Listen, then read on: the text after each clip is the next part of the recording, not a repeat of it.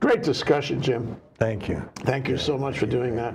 I'm very interested in learning about this, but I think like so many other things in the world today, if you learn it at a given, static point in history, your lesson is old. 20 minutes later. Yeah. So let me ask you, where do you think? I know it's speculation, but where do you think this is going to go?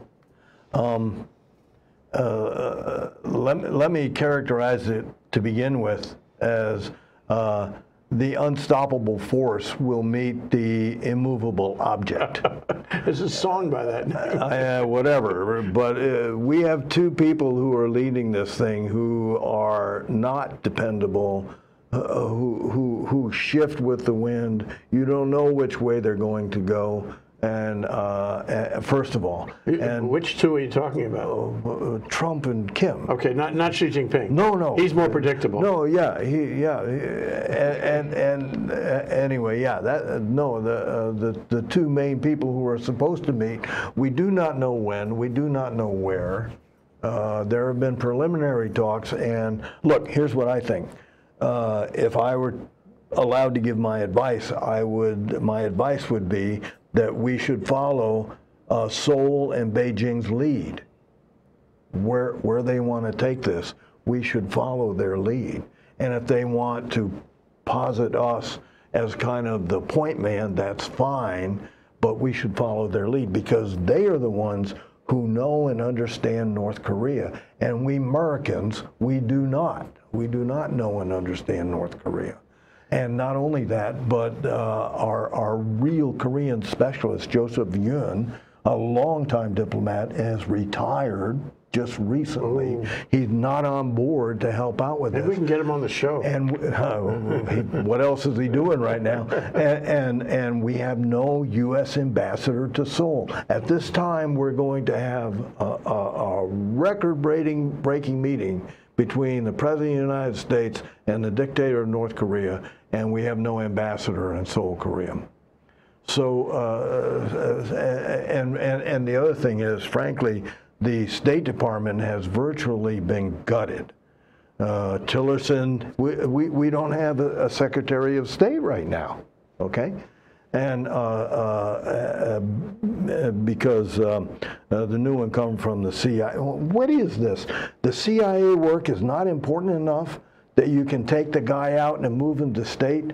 That the Director of Homeland Security is not an important job enough that you can take him out and you can make him your Chief of Staff?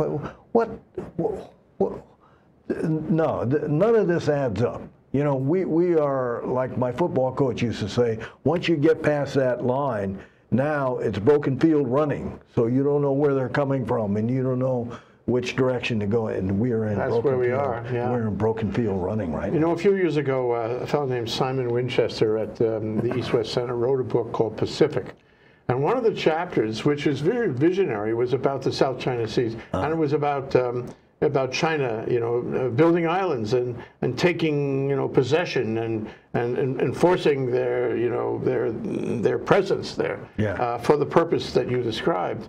And what he said, which disturbed me at the time I read it, was that, you know, in case you hadn't noticed, the U.S. has lost its hegemony in that area. We used to be, you know, king of that whole area. Yeah. We were the overarching power, expressing ourselves in so many ways. Exactly. But that's no longer the case. It hasn't been the case in a few years. That's right. Even back to the Obama administration, and certainly now. I mean, imagine having a history-making meeting without having a Secretary of State and gutting, you know, and gutting the State Department first. Yeah. So, you know, my question is, isn't this on a track that further reduces our influence in Asia? Yes, it is. Not only that, look, I know H.R. McMaster. I did studies at West Point in U.S. military history when he was on the faculty as a young major just out of the Battle of 73 Easting in the Iraq War. And I know him very, very well. H.R. McMaster has no experience in Asia. So he's a national security advisor, at least up until last week. He's a national security advisor, but he has Tillerson has no experience in Asia. So